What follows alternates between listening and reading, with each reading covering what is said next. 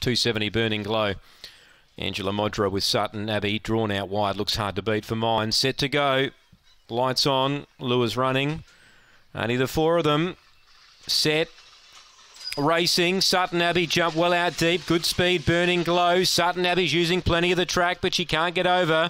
Burning Glow will lead Sutton Abbey. The margin's about too early as they stroll to the back. Third placing is Springbrook, so she's handy. And 3 lengths away to the outside of Mulla Mulla Girl. Down the back. Leader still Burning Glow. She's yet to win at the distance. She's a length clear. Sutton Abbey trying to pick her up. She's getting close now, the fave. 3 lengths away to Springbrook. Up to the bend. Still Burning Glow. Still Burning Glow. Sutton Abbey's a length away. Not there yet. Not going to get there either.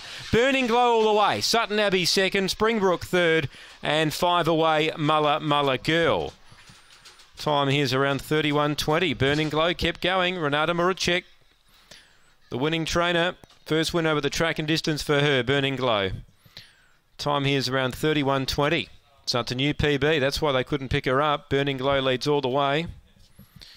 Held Sutton Abbey, who had the lead, or on the outside of the leader, but couldn't get past.